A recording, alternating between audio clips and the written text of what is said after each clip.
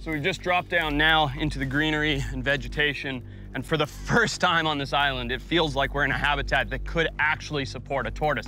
There's trees, there's shrubbery, there's moisture on the ground. I mean, this is actually ideal habitat for a tortoise.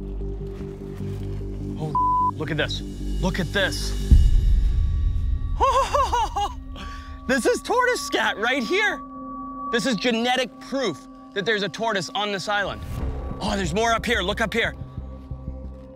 Oh my God. See how this bush is all flattened? An iguana couldn't do that. That's from a big tortoise shell, flattening all of this vegetation out and pushing over here. Look at that. Look at the size of that. There's only one animal on this entire island that could do a dropping like that. It's bigger than my hand. That right there, this is 100% genetic proof that the animal is still alive. This is a huge scientific accomplishment to find this. Unbelievable. Wacho, Wacho, Wacho, do you copy? Copy, Forrest. I've found excrementia, scat, and big scratch marks from a tortoise here in the green area. Right, I go to you. Waiting for me. It's such an honor sharing this experience with two of the world's leading experts on giant tortoises. And maybe the only other people on Earth as excited as I am about poop. Look, my friends.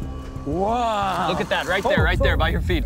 This is tortoise, absolutely. 100% confirmation of tortoise. And I think this was in the highland and come here because it's completely grass. All the grasses. Yeah. But that's proof. Yeah. 100% confirmation. Absolutely.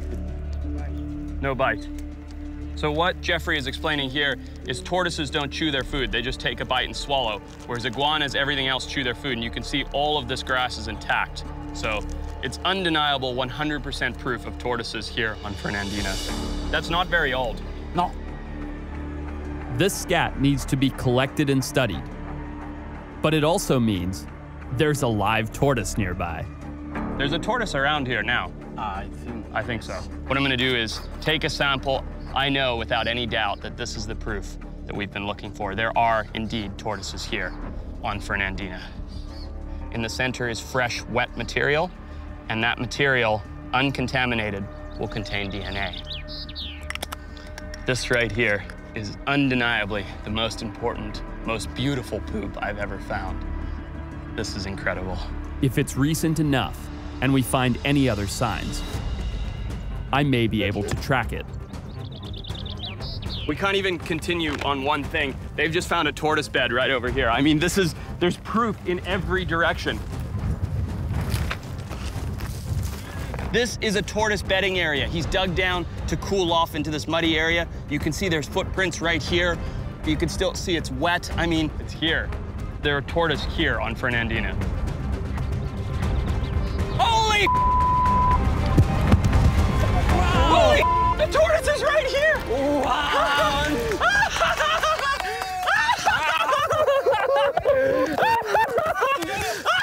Amazing! Oh my God! We found the Fernandina tortoise! Oh, we got her! Look at this! Oh my God! We found her! We found her! After 112 years! Wow! The Fernandina tortoise! Oh my God! I can't imagine what she's thinking, since we are the first humans she has ever seen. ¡La encontramos! Oh my God! Oh, me too. I want to give her a kiss. It's a very old female. I'm in the Galapagos Islands, living out a childhood dream of studying tortoises. And we've just found what nobody believed we could. The greatest Galapagos discovery in over 100 years. A live specimen of the previously extinct Fernandina tortoise.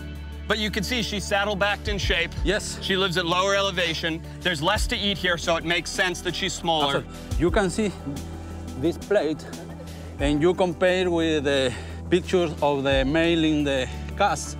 Is the same form. Exactly. This very unique ridging, Yeah. the pinch at the hind, the pinch at the front, completely unique tortoise. No other species on Earth has this shell shape. Absolutely. Oh my God!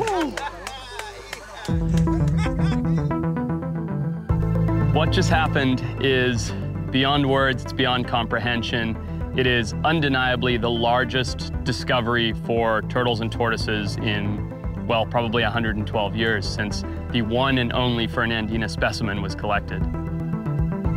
I'm beyond words, honestly. The emotions that I'm feeling, the amount of excitement, the fact that it's a tortoise, and turtles and tortoises are likely my favorite animals in the world. It's hard to actually articulate how exciting this is. But this right here is a Fernandina Island tortoise. So now what we're doing is bringing our fantastic specimen into a nice, cool area. And Washington, Jeffrey, and myself are going to conduct all of the necessary science.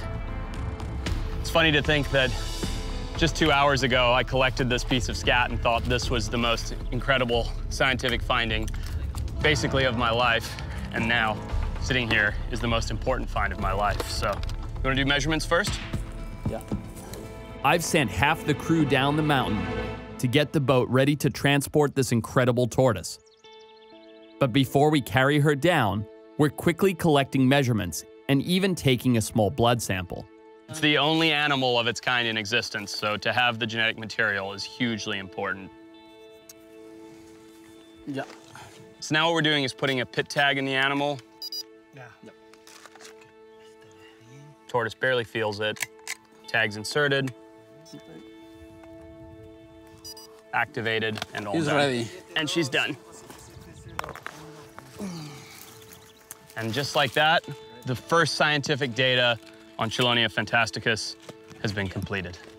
So the emotional wildlife lover in me wants to leave her here. She's lived here for 120 years, and this is her home. But the scientist in me, the conservationist, the person that knows what's best for the species, knows that she has to be taken to a facility. What that will do is secure millions of dollars in funding to send return efforts to find a male, compatible male that she can breed with and bring the species population way up. So it's the right thing to do.